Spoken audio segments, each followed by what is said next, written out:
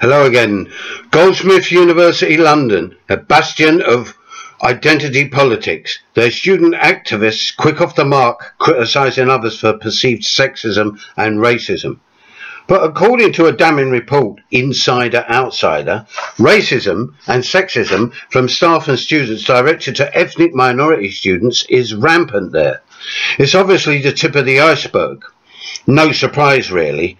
Abuse, manipulation, class prejudice towards the lower orders, authoritarianism masquerading as liberation, cult-like politics thrive in these hothouse environments. It's just more galling when you're denounced and trolled by these types who wallow in self-righteousness, yet are unable to see what's going down in their own manner.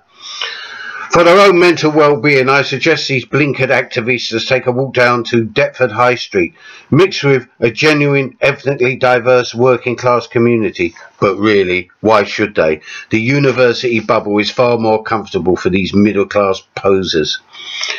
Not that the working class locals would appreciate interest from most of these worthies, in particular since the area is under threat from redevelopment and gentrification. This includes more expensive student accommodation.